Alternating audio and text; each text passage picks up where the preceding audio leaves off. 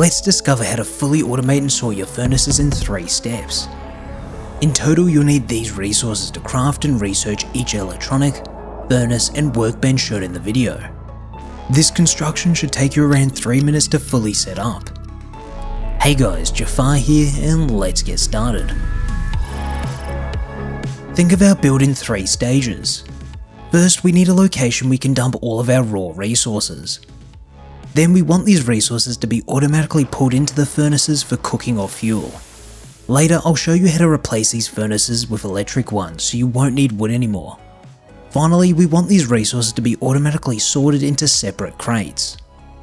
If you get stuck, check out my ultimate industrial guide which covers each component with examples.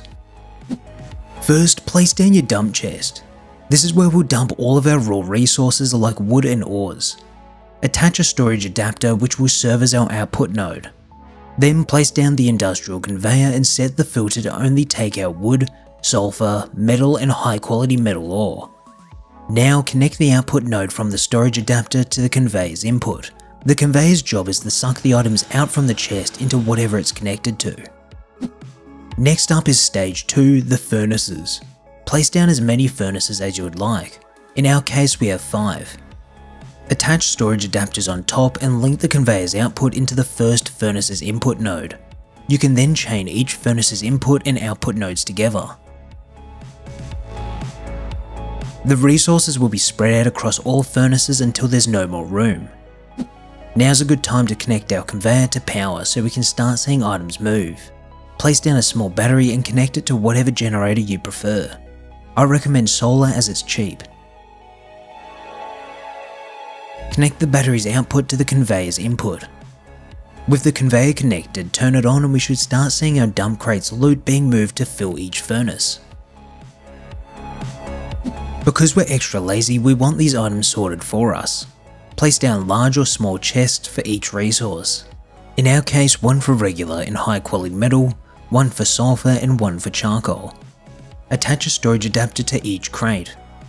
Now we have a single output node on our final furnace, but we want to split it between 3 crates.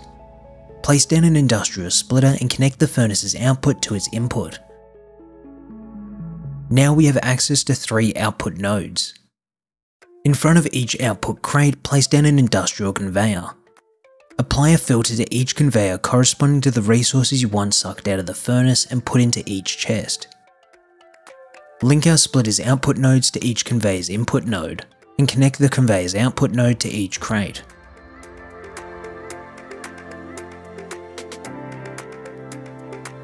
Finally, use the first conveyor's pass-through node to provide power to the sorting conveyors.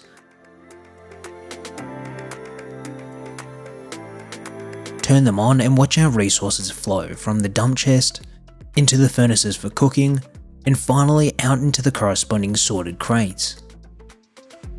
If you're tired of farming wood, we can replace our traditional furnaces with electric ones. This will require a level 2 workbench and 395 scrap to unlock within the tech tree. When comparing an electric furnace against a regular one, you'll see it speeds up our cooking by 40%. But there's a catch. We won't be producing charcoal anymore.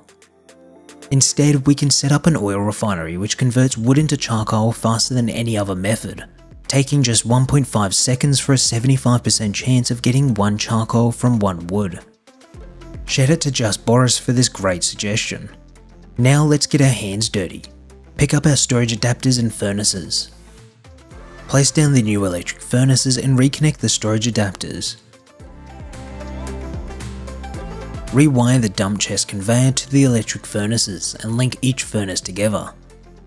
Connect the final electric furnace to the splitter to reconnect the network. Next, we power up each of the furnaces. Here's a map of everything we'll need to upgrade to 5 electric furnaces. Let's break it down.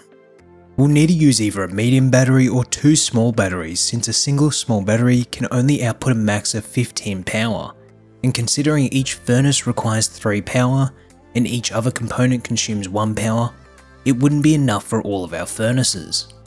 We'll also need to include a root combiner to combine our 2 batteries' power into a single wire. Then we can feed that into an electric branch, where we'll branch off 4 power for the industrial conveyors, and the rest of the power will go to our furnaces. We'll also include a switch to make it convenient to turn on and off all the furnaces. Finally, 4 electric branches are required since the furnace doesn't feature a pass-through node.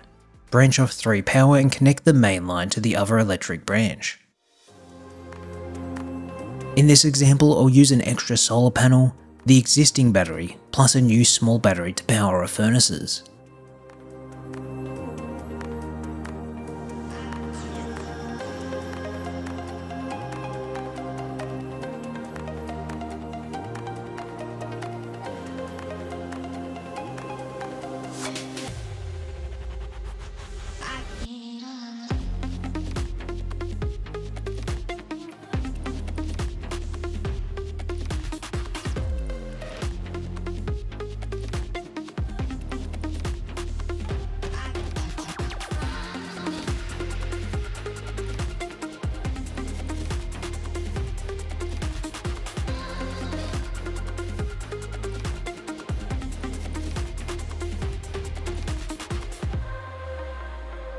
Turn them on and watch your ores smelt away. And that's it. Thanks guys for watching, and I hope to see you in the next one.